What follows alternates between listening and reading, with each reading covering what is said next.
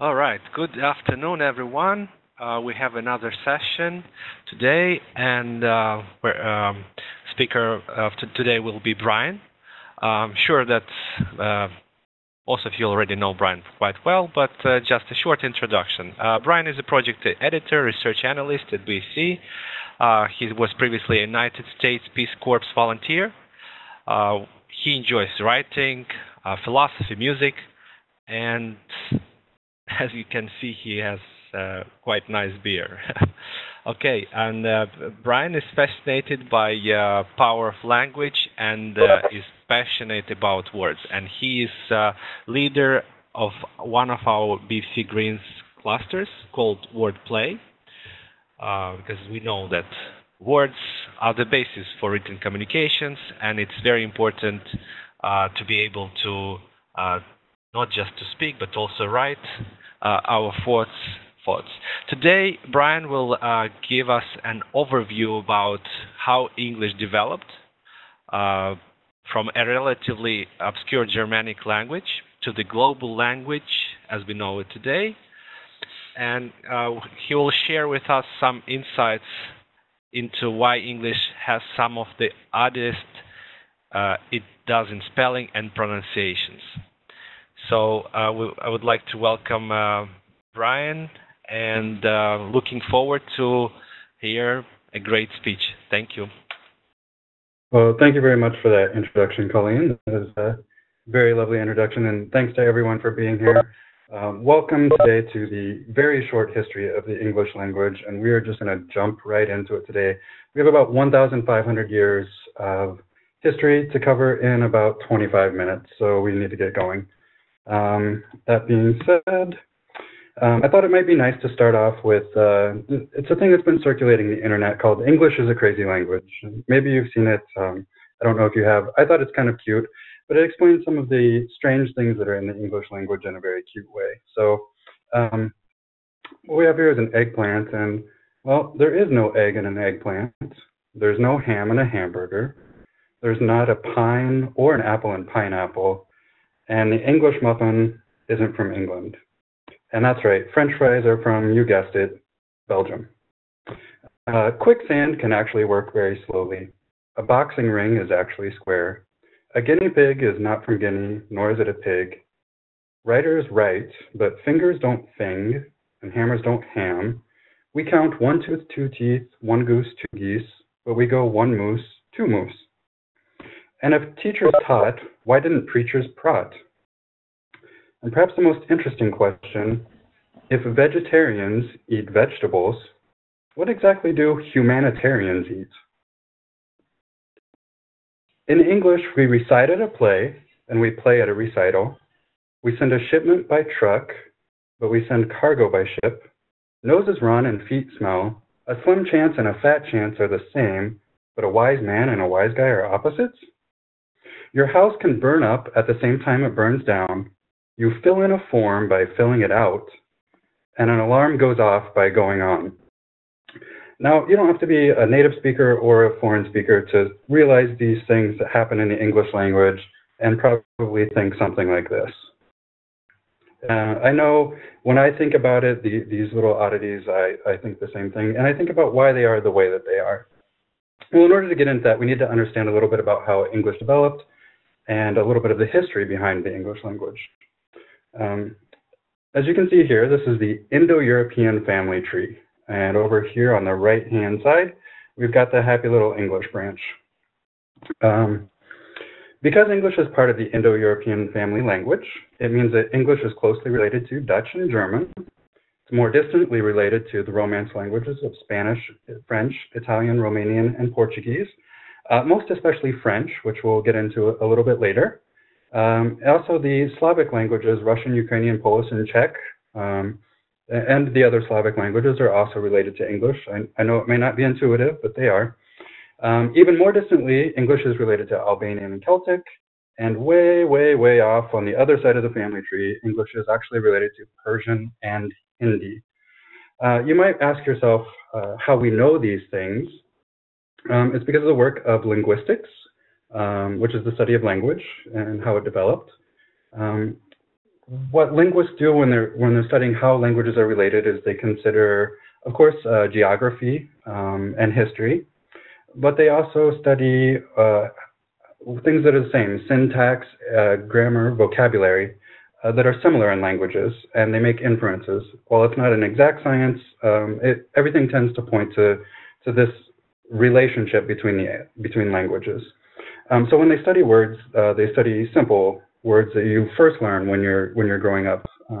Things like mother, father, counting 1, 2, 3. They examine words that are similar in languages, and they make inferences. And they also look back into history, into different texts. So when you look back at English and the development of the language, there are 4 main periods of English. The first is Old English, which is roughly the year 449 to 1066. It's epitomized by the epic poem Beowulf. You may have seen the not-so-great movie of the same name. It's based on the epic poem. What you see on your screen is an example of the poem Beowulf in its original script. The next period of English is called Middle English. It's from roughly 1066 to 1485. And the greatest piece of literature there was the Canterbury Tales by Geoffrey Chaucer in the late 1300s. And this is how English had looked at that point. This is from the Prior's Tale, if I'm not mistaken. Then we get into more modern English. Early modern English is roughly 1485 to 1800. And it's characterized by Shakespeare, and it's often referred to as Elizabethan English because it is Queen Elizabeth was the main queen during this time period, along with the time of Shakespeare. Here we see an example from Hamlet of Shakespeare. And finally, we get into late modern English, which is roughly 1800 to present. This is characterized by modern authors, relatively modern authors such as Hemingway, Eliot, and Whitman. And we can see a wonderful example of modern English, late modern English, on the BFC website, of course. Now, when you're thinking about English, it's important to realize that these years that are here, the 449 to 1066, 1066 to 1485, it's not like English just stopped being Old English in 1066 and everyone said, okay, now we're going to speak Middle English. You have to realize that these things develop over time, and these are just rough guidelines. You'll see what happened in 1066 and in the 1400s that led linguists to give these as approximate dates. So before we actually start talking about Old English, we need to know what was happening before English. I mean, 449 is still relatively new. People were speaking long before then. So what was going on in England before Old English? England was actually inhabited by the Iberians, or the bell beaker culture. And you can kind of see they tended to flock around different areas around the sea, around rivers. And this was roughly 2,500 before the Common Era. After the Iberians, there was a Celtic invasion. The Celtics, this was about the year 600 to 500 before the Common Era. And they came, and they still have their culture alive in many parts of the British Isles today. In 550 BCE, the Roman invasion under Julius Caesar came and invaded England. And although they invaded England, England was not made part of the empire at that point. They paid tribute for about 90 years or so. They officially became part of the empire under Emperor Claudius in 43 in the Common Era. And they stayed there for 250 to 350 years. Romans, did withdraw from Britain, from England, sometime between 300 and 400 BC, in the Common Era. They withdrew mostly because they needed to concentrate on fighting threats coming from other places, mostly Germanic tribes trying to invade the empire, what they termed barbarians. There are still remnants of Roman culture in England today. We see the bathhouses, Roman bathhouses, and there was also Hadrian's Wall, which doesn't look the same now, but you can still see remnants of it in England. We're starting to get a little bit into English history and away from English language history, so we'll leave that for another day. If we move on, the next major event that developed the development of the English language was the Anglo-Saxon invasion, or what's frequently called the Anglo-Saxon invasion. As you can see on the map here, we have people coming from what is modern Denmark. They were called Norse at the time, or we refer to them as Norse rather. You can see they're coming to, after the Roman Empire left, coming to sack, pillage, and take back home what they could find in England. And eventually, instead of going and stealing stuff and taking it back home, they decided it would be better just to set up a new home there. What this means is that they started to develop their own culture separately from the culture that it is in what's modern day Denmark. Along with that culture became a different language. Now, while it's not exactly the same, I want to take a listen to modern Frisian language, which is roughly about where this says key right here. This is the closest modern language to Old English. And while it's not the same, I think it's interesting to listen to.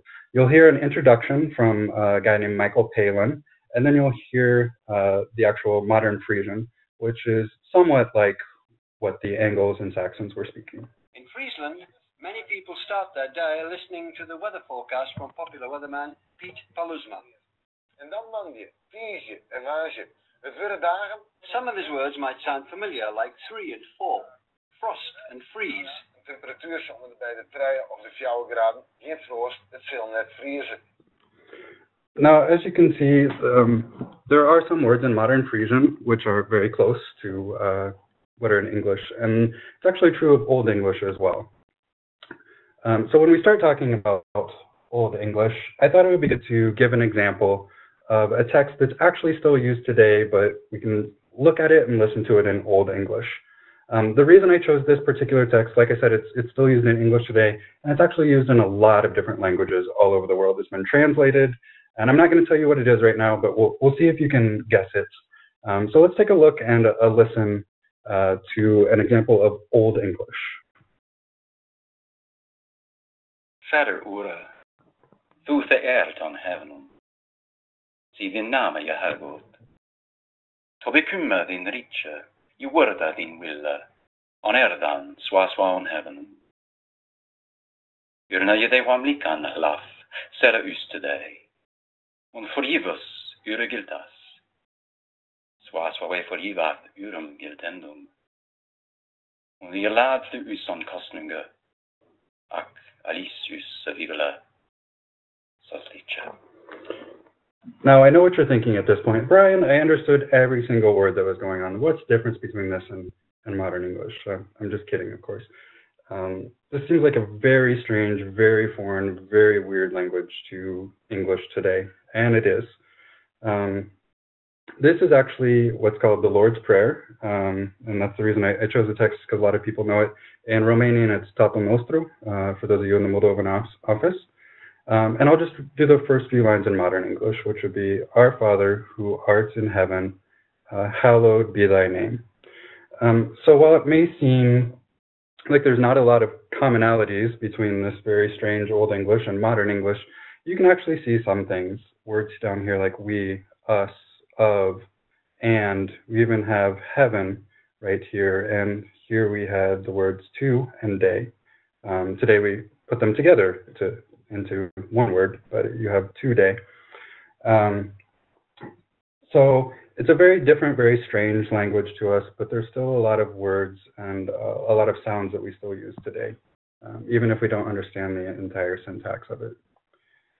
English next evolved into the Middle English period, as I mentioned before, largely because of an event called the Norman Invasion in 1066. What happened in 1066 was really interesting for English history, but also the English language history. In 1066, on January 5th, King Edward the Confessor dies. This normally isn't a problem, except for he didn't have any heirs to the throne of England. And depending on who you talk to, either he didn't specifically name anyone, or he gave a couple people, told a couple different people that they could be kings, or the next king of England.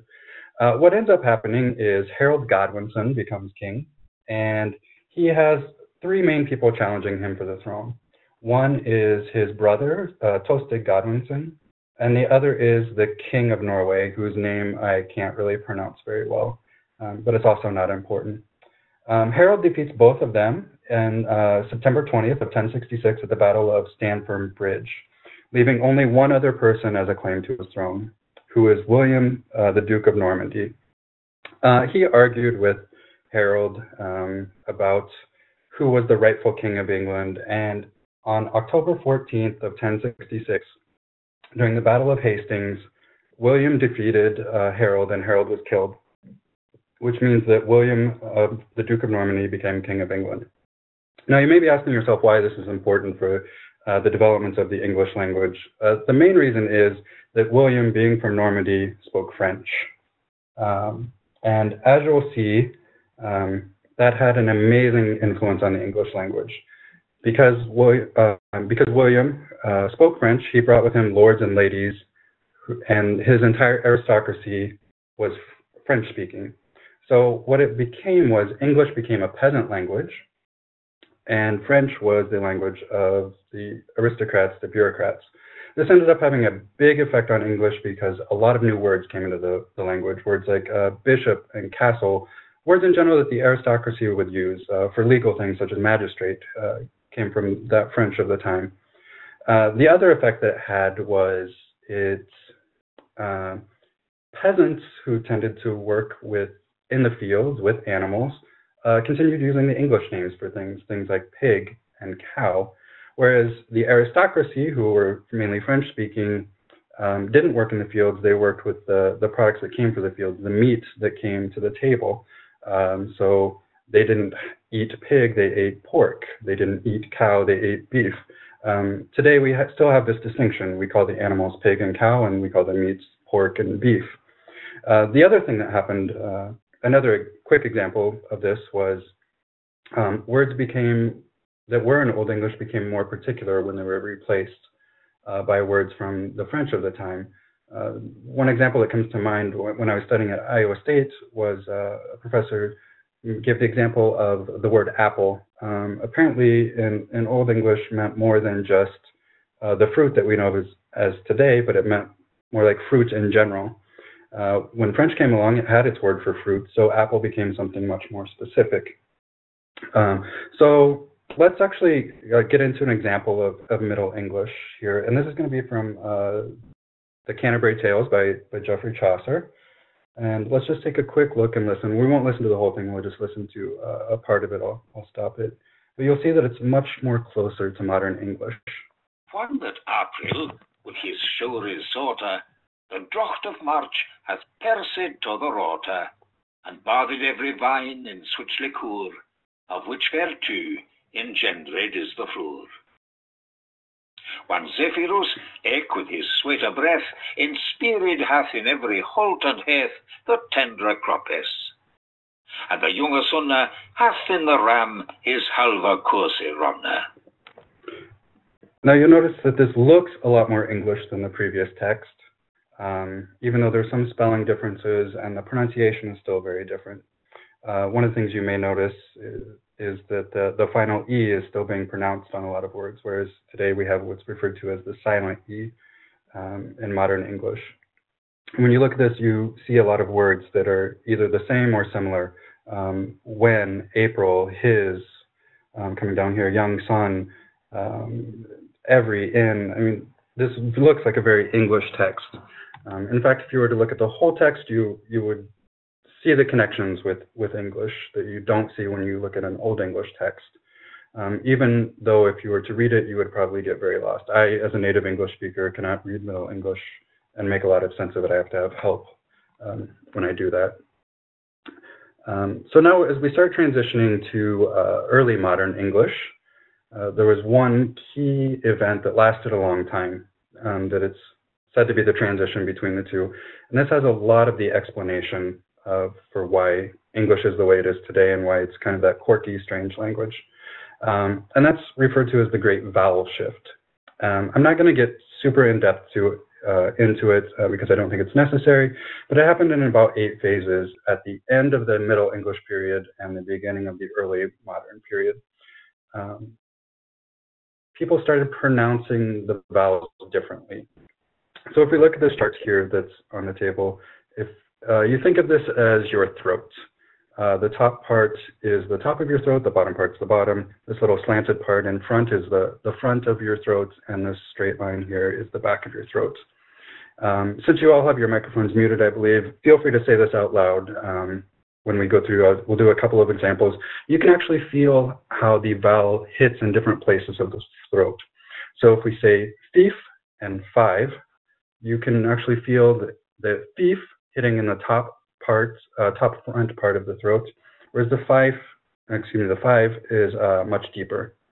We see a similar thing. You can hear this sound going up from sueta to sweet, sweet. If we go to the back of the throat, we see the same sort of thing.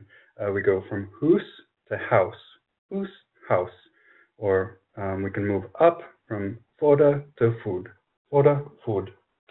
And here's a chart, just a few more examples. So we go from beat to bite, mate to meat. Over here we have mata, nama, to mate and name.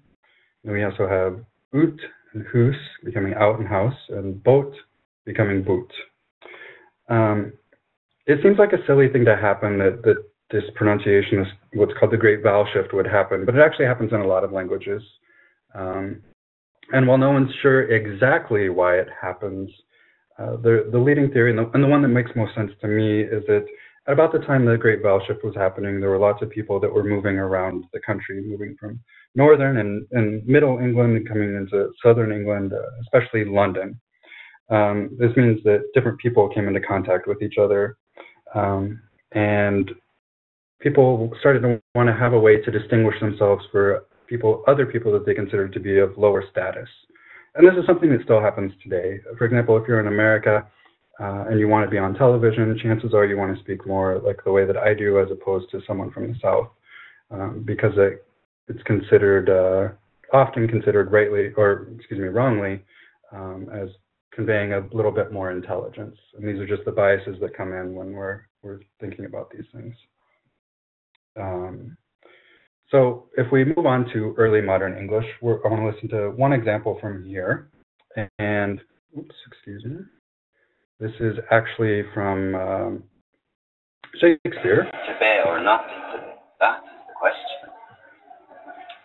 Whether it is nobler in the mind to suffer the slings and arts of outrageous fortune, or to take arms against, essay at troubles, and by opposing, and to die, to slay, no more, and by a slave to say we end the heart, in 1,000 natural shocks that flesh is ate. So as you can see, by the time we get to early modern English, this is a very English text. It's easily recognizable as English. There's some spelling differences. There's still some pronunciation differences. But it's clearly, I would say, an older style of modern English. And I can read Shakespeare with no troubles. It's something that's very easy to understand what's going on. The main influence in early modern English is, of course, Shakespeare. And I just wanted to talk a little bit about him. His writings greatly influenced the entire English language. He's contributed to the standardization of the languages, and as many as 1,700 words and phrases in the English language today can be contributed to Shakespeare. Now, if you can imagine that, that's roughly 10% of a person's vocabulary that might be considered influenced by Shakespeare or even created by Shakespeare. He created new words by changing nouns into verbs and verbs into adjectives, connecting words in different ways, adding prefixes and suffixes, and just creating whole new words, which is stuff that we still do today with our language. If we go to the late modern period, I don't think there's a need to listen to this. It's just modern English is the way it is. I think everyone who speaks English well enough to understand it can understand this language. This is just an example from Robert F. Kennedy's speech on April 5th, 1968. So obviously late modern English is the English we use today, and let's just take a quick look at how that looks. There are currently at least 250,000 words in the English language, which is incredible. The average person, the average native speaker, uses somewhere between 15 and 23,000 words as part of their active vocabulary, and knows anywhere between 35,000 and 40,000 words. So as you can see, there's a ton of words that even I don't know. And if you include technical words, scientific words, medical words, pharmaceutical words, there could be up to 1 million words in the English language. So we have an incredibly rich language. Word formation comes from changing grammar, for example, a noun to a verb. One most recent example of this was, if we take a look at the website Google and the company Google, in 2006 this actually became an official verb in the English language. For example, if my wife asks me a question and I don't know the answer, I don't tell her to go search it on the internet, I tell her to Google it. Another common way is compounding words, which comes from our German root. This is words, if you think like place where you park your car, becomes a car park. If you're not feeling well because you miss your home, you're homesick. And then affixation, or prefixes and suffixes. If you take a word like moral, and then you can use it as morally, immoral, amoral, etc. And lots of languages do that as well. In modern English today, most of our words come from either French or German roots. So from Old English, Old Norse, even some Dutch and some Old German words, and then Latinate words mostly came from France. The other thing is now English used to borrow a lot of words, and now we're actually lending words to other languages, mostly through film, television, newspapers, music, whatever media comes from the English-speaking world out into the other world. Those new words quickly get picked up by other languages. Now, obviously, modern English is a very global language. If you look at this map, you can see that English is a primary or secondary language in a large portion of the world. In fact, English has 350 to 365 million native speakers, which is third in the world. I believe these stats were from 2010. Mandarin Chinese has the most native speakers, and Spanish the second most native speakers. But when you take into account how many speakers we have as secondary language, there are nearly 1 billion total speakers. And if you further add in people that speak English to some degree, it's estimated between 1.5 and 2 billion people speak English to some degree in the world, which is incredible. That means that if you know English, you can travel basically anywhere in the world and be understood by someone somewhere. Obviously, it depends. You might have more trouble finding it in certain places, but you know, I've traveled quite a few different countries and never had a problem speaking English. So that is English history, or the history of the English language in a very short period of time frame. So I wanted to thank you for your attention and for being here today. If you have any questions, please don't hesitate to let me know. I'm not a linguist, but I do find this subject fascinating, and I hope you've taken something from it as well. So thank you. Thank you, Brian, very much for such a great presentation. It was interesting indeed, and I'm sure every one of us had the opportunity to learn something new. I mean, speaking for myself, I'm very happy that there is English and that it's a bridge for us to understand each other. Thank you for everyone for participating. We have a couple more minutes left before the end, so if there is, we could go for one question. If not, as Brian advised, you could write or contact Brian, and he will be happy to answer your questions.